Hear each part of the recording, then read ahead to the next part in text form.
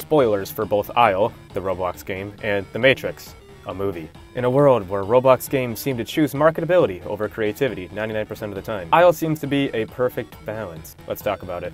So, many older Roblox veterans always seem to ask the question, why are there no original games in Roblox anymore? Well, there are plenty of original games on Roblox. They just aren't popular because they aren't marketable. They don't fit the contemporary mold, so nobody ends up playing them or investing in them. And obviously, making something unique takes more effort than just copy-pasting the same game over and over again. You see, Roblox's biggest demographic nowadays is this typical young kid playing on their iPad or parents' phone. So if a game's developer wanted to make a game that was popular, they'd just have to make a game specifically tailored for a young iPad kid to enjoy, and also spend their parents' credit card on. And what genre do kids love for some reason? Horror. So here's a magic formula. Make a shitty horror game where you go around finding objects while a poorly designed AI monster chases them. Make it multiplayer so they can play with their friends. Make it so that if they die, they can't respawn unless they pay Robux. Make the monster either tall, pitch black, or have glowing eyes. And finally, only make the second chapter of the game if the first one does well. Don't actually release a completed game or anything. Boom, done, instant profit. And then when the game dies, just make another one that's the exact same in terms of premise. Kids are stupid, and kids won't notice. I mean, they didn't notice how painfully horrible the game was the first time around. So yeah, you can make a game that's unique, but games like that are complicated most of the time, and complicated means that kids aren't going to understand it. So only like 40 or so teenagers will be playing your game daily. Games that are quality are not profitable 90% of the time in Roblox. So why would you bother putting so much effort into a game that only 50 or so people will play when you can just half-ass it and get hundreds and thousands of players every day? With this testament in mind, Roblox players have jumped to this conclusion that a game is either A, popular and stale, or B, unique and dead in the dirt. If only a certain Roblox story game could reach a near-perfect balance between accessibility and quality. Oh wait, it's Isle. There's lots of stuff to cover regarding this game, so it kind of made structuring the video difficult to some extent, but I guess we'll just try to start at the beginning.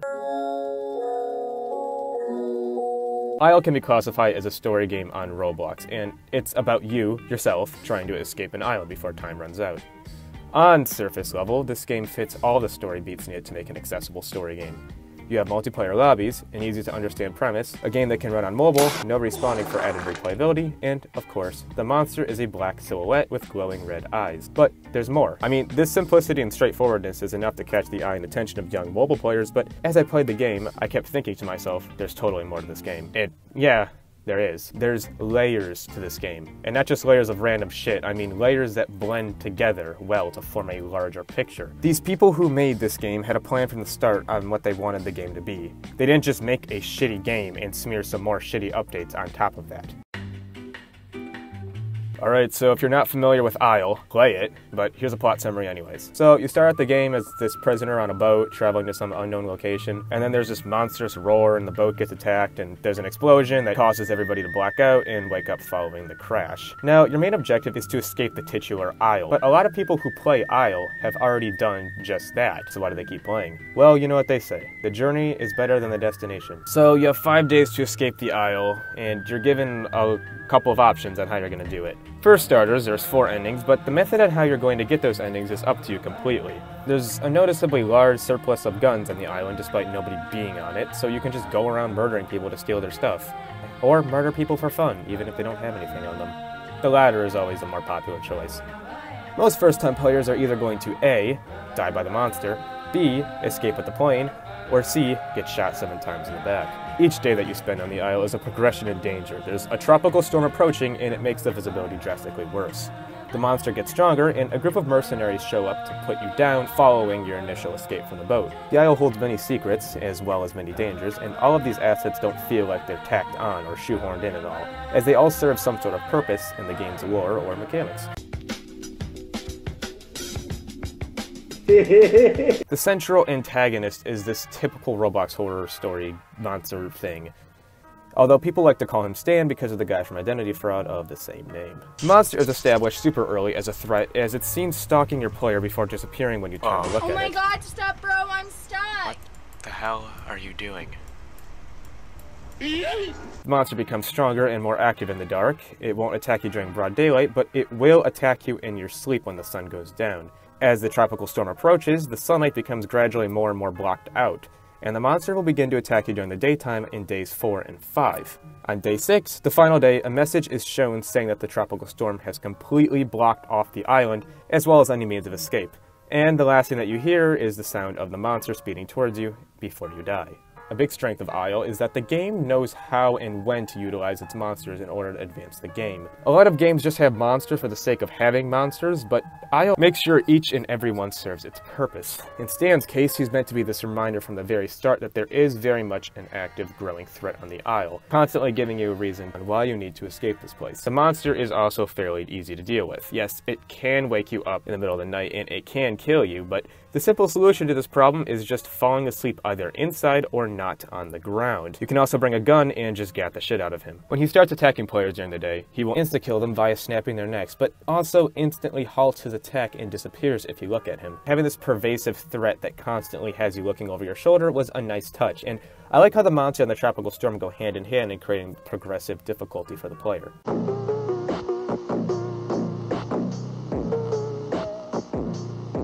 The Mercenaries are very much what most players will die to, other than other players. Day 2 is called The Hunt, and when most players are greeted with this message, that sounds threatening. And then you hear this helicopter, and the guy with the heat vision goggles in your party sees a bunch of people just spawn in, and they're like, oh shit, there's people coming to kill us. The Mercenaries are very much not a traditional monster, but they still have this scary quality to them. The thought that you're being actively hunted by people that can't be reasoned with is not the best thought on your mind, to say the least. They wander around the map constantly checking for you, and each member specializes in its own unique skill set. There's a commander, a medic, a sniper, a spotter, and a gunner. The Mercenaries can be evaded easily if you're aware of their location, and they walk at normal player speed. However, the sniper is the deadly one here. The scoped rifle in this game deals 100 or so damage, meaning it's a one-shot kill unless a player has a ballistic vest, which are rare. Each mark has a spotting range of 300-odd studs, which is enhanced by the spotter himself, who has a range of about 1,200 studs. So if the spotter spots you, he'll alert the sniper, and the sniper, having his giant range, will shoot you in the chest and you'll die. The Mercenaries are quite scary for players who are still trying to get a hang of the game, but give it a few tries and you'll soon learn how to deal with them.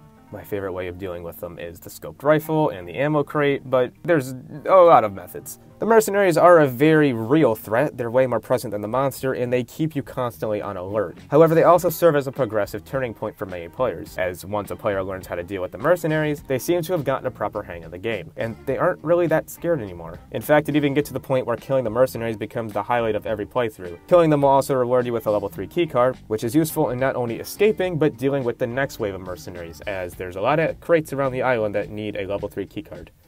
And I fucking hate hacking. After killing all the Mercenaries, we'll be greeted with this message on screen saying that tomorrow will be dreadful, or something like that. And the next day the elite Mercenaries show up. They're similar in the way that every member is different, except they have scarier weapons. Also, the elite Mercenaries will always be aware of your location and constantly be on your tail. They're more challenging to deal with, definitely, but like, from my POV, I just did the same thing I did the first time and it worked. If you kill them, you get a level 4 keycard, which is nice and all, but you won't need guns anymore unless you plan on killing players, as there won't be any more mercs after this, and also none of the monsters can be killed with guns. Yes, you can shoot them, but you can't kill them. The robot is based off of Mr. X from Resident Evil 2, I assume, and he isn't explained much at all, but he doesn't really need much explanation at all either. When activating an artifact on the Isle, artifacts are like these little things that you can activate and they give you powerful buffs, you get this message that says something else is drawing near your artifact. Periodically, Mr. X will teleport to a person with an artifact, or anybody really, and will constantly follow them until they can't find them anymore. Mr. X moves at the default walk speed so you can outsmart him, but he still poses as a negative consequence in exchange for the artifact's power. His attacks are relatively easy to get around unless you're actively trying to get him to step on your balls, but please note that not every time he teleports to you will be the most convenient of times. I don't want claymores, I want grenades. Can you carry a medkit for me at least?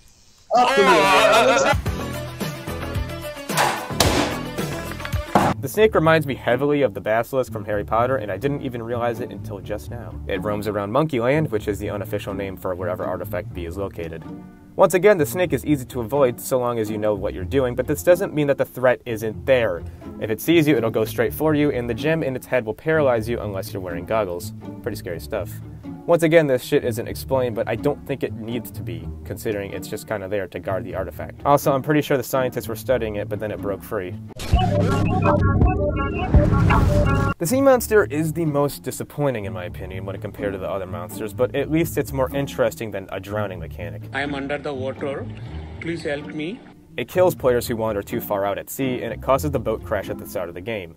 Also, it attacks a boat if you try to escape without distracting it. The things that the sea monster does can easily be explained with normal, boring stuff, like an unexplained fire at the start of the game, or something on the boat that causes the crew to lose control, or just being stuck stranded in the middle of the ocean because you didn't bring the right part when you tried to escape with the boat. It doesn't matter. It's a cool concept that they tried to make things interesting rather than mundane, although I wish the sea monster was shown in-game. Yes, not saying the sea monster is scary and all, but it just really isn't there as much as the other monsters are, nor is it very unique at all. To the end. In this game, you can kill other players. If you kill too many players, your eyes will turn red for everybody to see. Players who have this corrupted effect will be greeted by not the monster when they fall asleep, but this generic white guy instead. I'm assuming that it's just kind of there to be a deterrent for players who try to kill others constantly, but getting killed by this guy gives you a cool badge and a title, so it kind of has the opposite effect really, because I see people trying to get this badge all the damn time. Isle manages to have all these monsters who all serve their own purpose without overcomplicating things. The chances that you run into two at the same time is very unlikely, and they're all just kind of like their own little isolated incidents. The game manages to avoid the complications of trying to make the monster story compelling or trying to rationalize why they exist on the island, as their whole mysteriousness is what adds to their character in a way, and contributes to this horror-type atmosphere. The Mercenaries could totally be these nice guys on the inside, but they display absolutely no remorse or emotion in what they do, showing that humans can be just as scary as monsters. Even monsters that are not initially scary, like Mr. X, who shows up during the daytime constantly, still manages to influence the player's thought process with the constant need to adjust their plans whenever he shows up. I can't count the amount of times that I've been trying to kill the Mercenaries, and this guy just walks in without giving a fuck and just overcomplicates everything. Most players aren't going to be able to explore the entire island in their first playthrough, to say the least. I mean, it's huge. The isle holds many secrets, and it's really interesting learning about all of them as you progress further and further with every playthrough. The plane escape is easy and doesn't require much thought, it's just preparing a plane with specific parts. But the boat ending and the lab escape require a little bit of pre-existing knowledge of the isle. While working to escape through the portal or the boat, you're going to find yourself going through the lab and stuff, realizing that this isle once had a whole research lab dedicated to researching artifacts and specimens. Then there was this storm incoming, so everybody just up and left, and all the specimen broke out. Also, something I noticed was that the keycards work on both the boat's armory and the laboratory crates and doors, which kind of heavily implies that the prison and the scientists who built the lab were related somehow. When I first got to the lab, I thought this game's big twist was going to be everything that was supernatural can be explained by a scientific corporation illustrating the entire thing. Okay, I mean, yeah, you could say that, but I will get to that in a second. Anyways, the lab and all that is not the bottom of the iceberg, but it's not the tip either. More so the shaft of the story that serves to explain more plot points that will eventually get to the bottom of all this. You feel?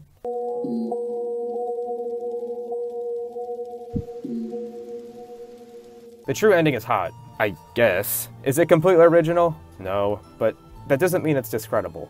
If you've ever seen the ending to The Matrix, then the true ending to Isle is just that. After dying or escaping during your Isle playthrough, your character is returned to the lobby and you get this little hindsight where a character reflects on what just happened to them. Like, for example, if you get gadded by somebody, your character will be like, maybe I shouldn't have pulled up on a guy with a 9.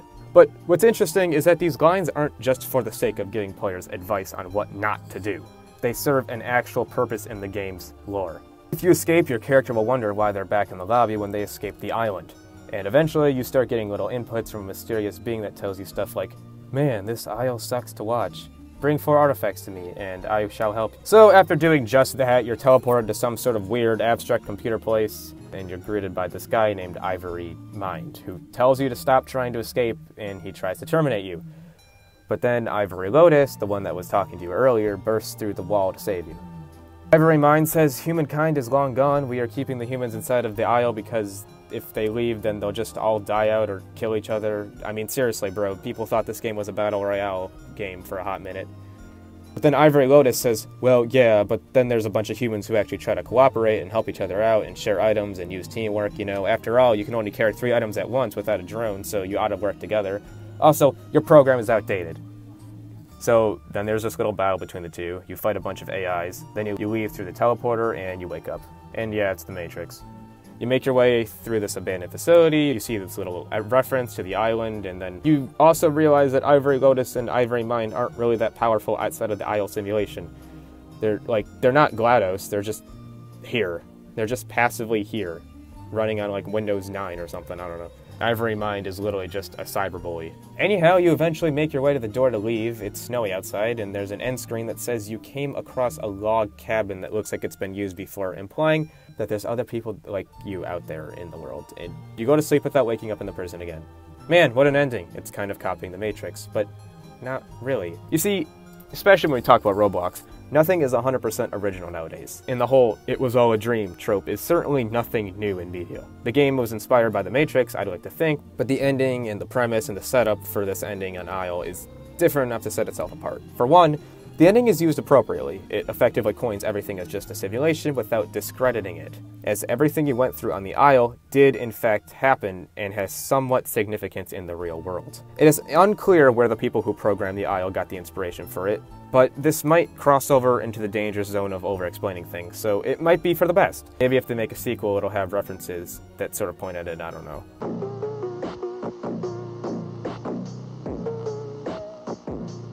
Finally, the original point of the video. You see, Isle has kept a consistent fanbase after all this time due to the fact that it's so different from other games on Roblox. It is a story game, but it's not exclusively for small children. However, at the same time, it's easy enough for them to access and understand and become invested enough in this game to learn more about it. The game isn't this crazy FPS where 15 to 21-year-old PC players are at an advantage and stomping the shit out of little kids. Isle is very much a puzzle story adventure-esque game where your wits will get you far. The gun system is not one of an FPS game. It's one where you just click on your target and shoot, which heavily levels the playing field for mobile players. Also, I lost my shit when this message appears on my screen. The game is able to cater to both mature and young players, and the story is interesting yet mysterious to keep you thinking. I definitely think that they could make a sequel to Isle, perhaps an indirect sequel, but definitely not an Isle 2 Electric Boogaloo. A game that is so competent and consistent throughout is a little hard to replicate a second time around, I'd imagine. I believe that what made me think for a while about Isle was how the game's progression was able to sync so well with the player's own progression. Like I said, the game starts out as a simple monster tale, and then the mercs show up, you're scared as shit, but after a few times the mercs aren't so scary anymore and the huge island doesn't seem so huge anymore. Throughout your time playing Isle, you're continually evolving and adapting, becoming more and more familiar with the game to the point where it isn't really a scary game at all anymore. The Matrix-esque ending is used appropriately in this context, as stated before, as the quest to get it is the final showcase of all your cumulative game knowledge, showing that you basically conquered the entire Isle. And now, after escaping your confinement and waking up, you've ascended. You see the Isle is nothing more than just a simulation within a computer, and all of your enemies were just as insignificant in comparison. This can also be seen as a double-edged sword, however, as everything you understood about the game's universe was basically a lie. Ivory Mine and Ivory Lotus do exist in the real world, but you've left them in the dust. They're nothing in the end, really. Waking up in the real world flips the entire game on its head. It shows that what you were once used to is now thrown completely out the window. Once you finally understand everything, you're left guessing again. I really don't think anything else would have been as satisfying or effective. Okay, so Isle was really good and really addicting. I hope that you enjoyed this video, and if you did, please consider the good old like, subscribe, also hit notifications so you don't miss another video, and yeah, you get it all. Join my Discord, talk to me, haha. Another Roblox game review, guys. And it wasn't about zombies or centered around nostalgia. Who would have thought? If I'm being honest here, my mic is really bad lately, so I was considering getting somebody to actually record this for me, or to narrate this for me. You know how that went. Yeah, once again, join my Discord, blah, blah, blah. Let's talk, let's chat. I'll host game nights, I promise. I'll try to. I don't fucking know. Anyways, thank you so much for liking and sharing and supporting me for so long, and I'll see you in the next one. Bye.